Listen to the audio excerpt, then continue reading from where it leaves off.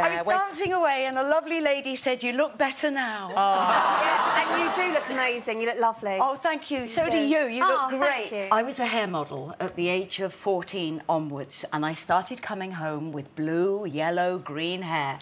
They were so upset, so terrified. Oh, look at you with all your... Who was doing your hair there?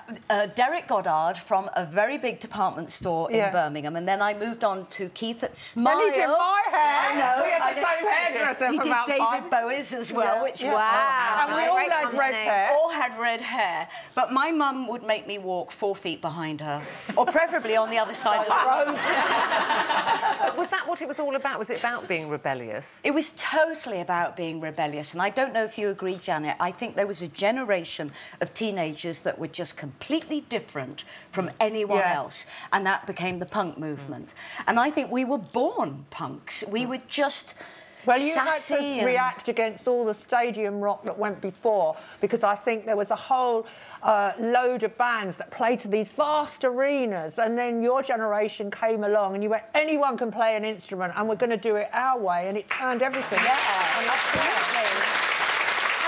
How old were you then when that was happening? So were you really like 16, 17? 17 when I started. I joined the National Theatre when I was 18, and then I formed my band. We played garages, synagogues, shopping centres. Anyone who'd have you? I remember we played the Ford Car Company's Working Man's Club. They'd never seen punk rock before. Love. It was like Dagenham. It was like, what? And how did you get on at school with all these different kind of hairstyles? Were you bullied, or did they just sort of accept? I was sent home to cut it all off. Oh, was you? Yeah. And I just came back with a different colour. But I didn't fit in because I had extreme dyslexia anyway. And they realised the only class I would behave at was art or directing drama. Anything to do with the creative arts, I would behave. But put me in history, put me in geography, I'd be picking my nose, flicking it at the ceiling. Lovely.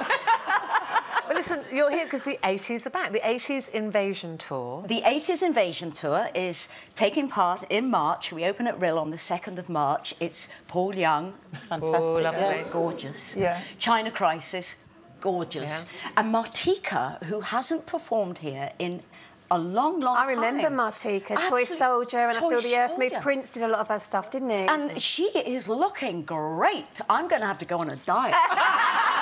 You look great. How do you keep in trim and things? You do. Well, I do 4 shows a week throughout the year. I don't always do tours. I just keep performing, and that gives me 3 days vocal rest a week. It also means I can sneak in movies, because I love making movies. So I always try to work around the casting directors. Acting and singing and... So you're still, like, really creative. You just love doing anything. I want to know how now. you stayed married to the same man for 30 years.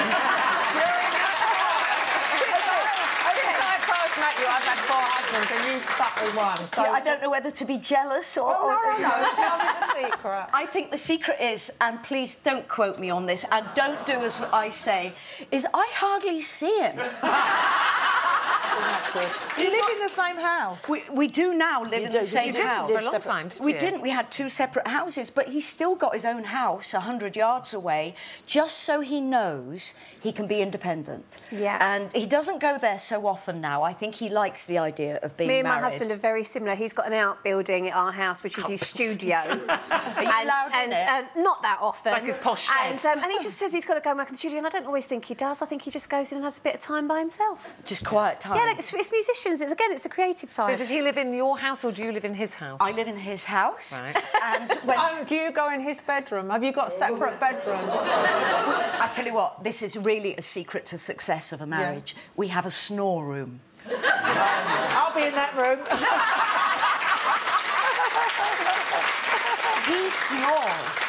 So after decades, because as you said, married for 30 years, decades of sleepless nights, I said, please, please, can there be somewhere for you to go when you sound like a foghorn? And he agreed. He did. So you've got the bedroom for the time to be lovely and gorgeous together, and then you've got the snore room when you just want a good night's sleep. Believe it or not, Martine, we still are very naughty in the bed.